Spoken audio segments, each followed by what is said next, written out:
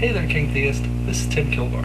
I'm responding to your Christian right versus secular left video. I'm responding to your video rather quickly before I lose my train of thought. I'm actually responding so quickly I couldn't even take a chance to fix the lighting in here. Usually I record my videos by the light of day, with the beautiful sunlight streaming in through the window, and I don't have that luxury at nighttime. So, I'm going to preface my response that my area of expertise isn't general Christianity, but the specific Jehovah's Witness religion, as you can see by my videos. Now also, if you watch my videos, I did mention I'm horrible at remembering my lines, so I'm pretty much reading off a computer screen. I'll try to keep it interesting. I chose to respond to this video because the definition you give for your argument are somewhat disingenuous. While your illustration is apropos for the definition of the word tolerance, you don't like the pain in your shoulder, you merely tolerate it. It isn't exactly the use of the word tolerance when it comes to the secular left. In general, while it's the act of enduring, it's also the act of just letting someone be.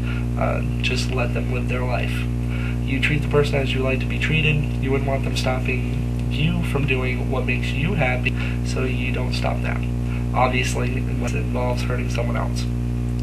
Now, your definition for love is unconditional caring for your fellow human being. Once again, I really don't think that paints the whole picture. Unconditionally, I'm going to say, I don't think that's the case for your fellow Christian. You may have heard the phrase, loving the sinner but hating the sin. There's nothing unconditional about their love whatsoever. In fact, through their teachings, they believe that they are showing love by trying to put people on the moral and just path, which just so happens to be the way they're trying to live their life. While this may be love in their eyes, in my eyes, and in many other people's eyes, this is anything but love. For example, let's use the illustration of a son struggling with his sexuality. After months, or even years of trying to find out who he is, he finally comes out to his parents. Now, let's say for the sake of the illustration, his parents are split up.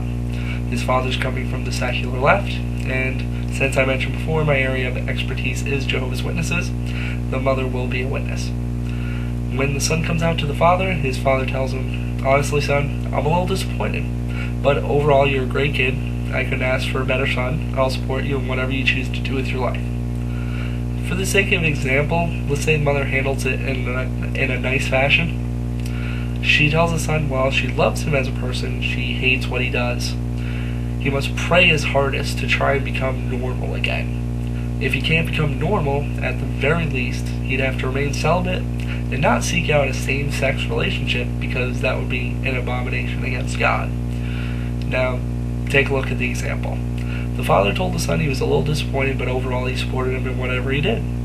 The son might be hurt a bit by the line about being disappointed, but the father tolerating his lifestyle, he's going to get the support and love that he needs. On the other hand, his mother said she loves him, but she's enforcing her rules to try and save him. She's showing her love by telling him what he needs to do to be right in God's eyes and her eyes as well. Once he lives his life against her and her God's wishes, that love's completely revoked. Personally, I think the illustration is more to the situation of a Christian right versus secular left. It deals with the person who's making a choice and what Christian love and secular tolerance react with. If you're using the illustration and you're the child, which would you rather have? Personally, I would much rather have the tolerance. I don't mind if someone doesn't like what I'm doing as long as they let me do it. I would much rather have someone tell me they didn't like what I was doing, but I have every right to do it and they're not going to stop me, instead of having someone constantly interfere in my life, telling me to change what makes me happy under the guise of love. But of course, that's only my opinion, and you know what they say about opinions? It's like some part of the human anatomy. Everybody's got one. But that's all for me. So, Tim Kilgore, signing off. What is the Brooklyn Bums? What is the Dirty Birds? What is the Lords of Brooklyn? Won't go back on our words, 'cause we're pissing on the